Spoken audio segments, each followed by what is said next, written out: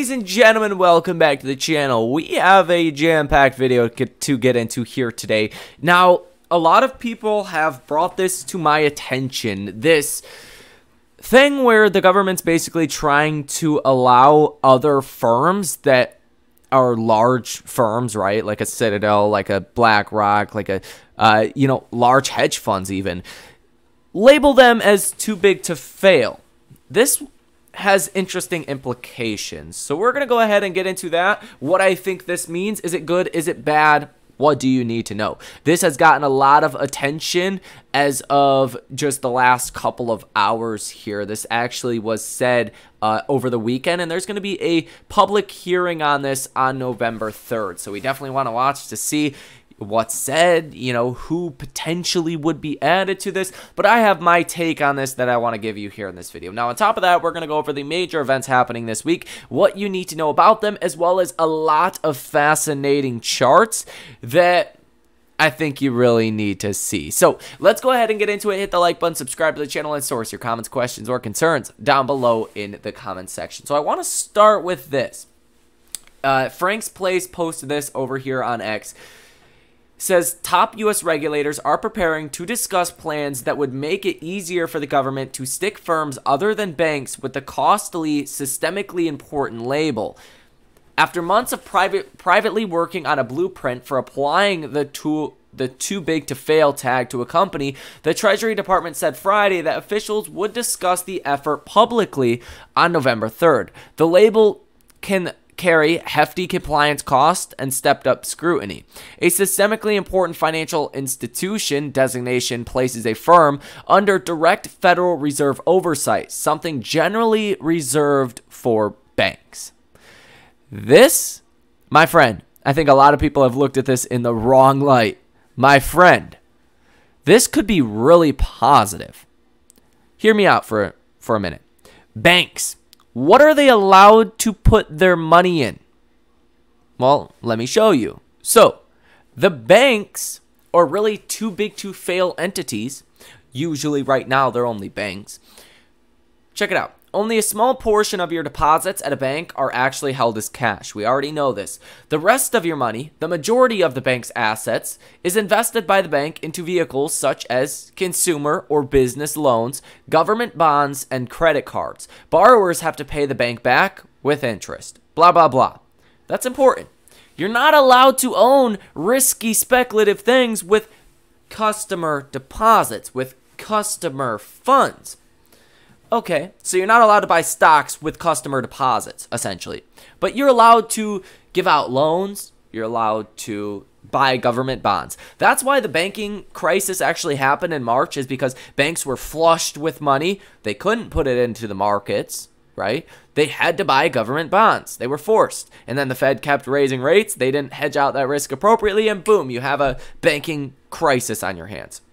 Well, let's say, for an example, Citadel was put on the too big to fail monitor, and they were now deemed kind of like a bank, right? That means that there would be strict rules on what they're allowed to do. The amount of short positions they're allowed to have on any one stock. The duration in which maybe they can hold an asset. Who they can do business with. There would be a lot of regulations in which right now they can do whatever the hell they want with anyone they want for any size they want. This could limit the potential fraudulent behavior that we're seeing right now. Yeah, sure. If something happened and they went kaput, well, they might be bailed out by the government. But this could actually mean maybe less shorting of AMC. Less facilitating of shorting of AMC could take place. Now, I'm picking on Citadel here. This goes for other firms as well. This goes maybe for a, Vanguard or whoever else that has big short positions on AMC. One, it might be harder to short riskier stocks, like shorting AMC is very risky. It might be harder to actually get your hands on shares to short if you are Joe Schmo hedge fund and Citadel's no longer able to touch that, if, let's say, Jane Street was no longer able to touch that, Sequoia was no longer able to touch that, it would be a little bit harder to get your hands on shares too short of AMC. I could see this very logically being actually a positive thing for AMC. It's more regulation for these guys. Right now, they're just flying under the, umbrella of very little regulation on what they can and what they can't do as far as facilitating short positions, taking on short positions, buying stock. Right now, nobody's telling Citadel what they can and what they can't do. If they were deemed as too big to fail, which they probably would be, because after all, they facilitate like 30% of the market trading. You literally cannot have Citadel fail or your financial markets are going to fail. Well, that's going to limit what kind of activity they can do in our markets. I only see that as positive for AMC. Maybe I'm wrong. Maybe there's something I am missing here. But generally speaking, I think it makes a lot of sense what I'm saying. Now, again, that comes with the flip side. If they were to fall on hard times and go bankrupt, that would mean the government would bail them out, sure. That's more of an egotistical thing at this point. We all hate Citadel, right? We all hate these guys that have been doing the manipulation. But I don't hate them more than I want to make money. Sorry, I want to make money more than I dislike Citadel. Sorry. If you gave me a choice between, me making $1 billion and every one of you guys making $1 billion or $1 million, whoever cares what the number is, or Citadel going bankrupt, I'd rather pay us than watch Citadel go bankrupt. So I think the argument here is more of one that is just geared towards hate against Citadel, which, yeah, again, I'm in that boat with you. But I think it actually is a positive for AMC for actually getting a short squeeze. And there's, two different things that needs to be said there, right? You can hate Citadel all you want. I do too. But is this a negative for AMC? I think it's probably a positive for AMC. We obviously don't have all the details. November 3rd, we should get more details. But as of right now, I can't logically think how more regulation on a Citadel, a Sequoia, or anyone else on what they can and what they cannot, invest in and facilitate trades for. I just don't see how that could be negative for AMC and for a short squeeze. Maybe I'm wrong. I don't know. Maybe I'm missing something, but that's just my opinion. Now, let's get into the major events of this week, and we're going to keep this segment somewhat brief and short. So you have a couple different things. On Monday, you have Apple's event. This will be at 8 p.m. Eastern Standard Time. Apple's never done a late night event like this. So there's a lot of weird speculation out there. Maybe it's something to do with their car. Maybe who knows what it is. But it's happening. That's on Monday. On Wednesday, you get the Fed at 2 p.m. and then Fed Jerome Powell at 2:30 p.m. That's going to be one of the biggest catalysts, if not the biggest catalyst of this week. On Thursday, you are going to get Apple earnings. That is going to be probably the second biggest catalyst for our markets. And then on Friday, you're going to get the unemployment rate as well as the non-farm payroll report. So the non-farm payroll report is expected at 188,000 job ads. The unemployment rate is expected at 3.8%. That would be unchanged now for the last 3 months. If you do get a big drop in the non-farm payroll report, I would imagine the markets would like that a lot. So that's something definitely to be on your radar, to be watching out for. The rest of this week, as far as earnings, it's going to be a big one, right? SoFi, a big stock that I own, tomorrow, pre-market. Pinterest, Monday after hours. AMD, Tuesday after hours. First Solar, Paycom, Caesars. Wednesday, pre-market. Wayfair, Kraft Heinz, Estee Lauder, Norwegian Cruise Line, TVS, all those guys. Wednesday after hours, PayPal, another one that I own a lot of shares in.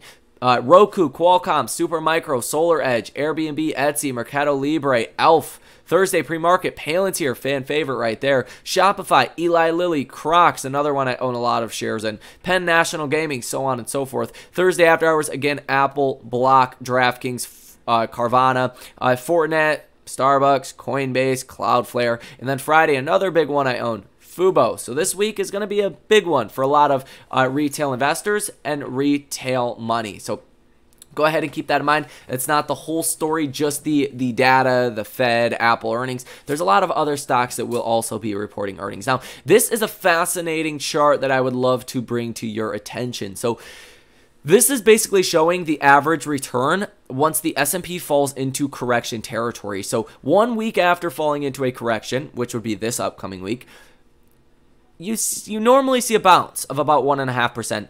2 weeks, 3 weeks, 1 month later, you're usually down about 2%. So going from 10% maybe to 12%.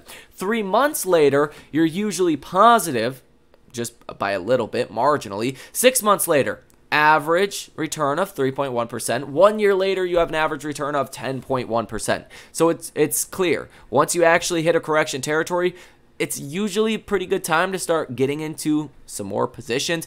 I think right now you want to be in the small and mid-cap stocks. The stocks that have benefited from the Fed raising rates are your large tech names with tens of billions of dollars of cash in the bank. They're just collecting more interest on their money. It's not affecting their business. It's not affecting how many people sign up for Microsoft Cloud services or affecting how many people buy an iPhone or not, right? But your small and mid-cap stocks, that does affect them a lot. They're not able to refinance debt. They really don't have an option of issuing more debt besides just diluting shareholders. And, you know, as we head into 2024, I think Wall Street's going to start looking at that and saying, hey, we don't want to be in the big tech anymore. We want to be in the rest of the markets that has been getting hurt due to the Fed actually raising rates. Now, what's interesting, 1 year later after correction, you are in the green 80% of the time. So very strong historical precedence there of being green, 1 year after the correction. So there is that chart. Now, if you take a look at this chart, this is a little bit more on the bearish side. Let's go ahead and see if we can actually pull it up here.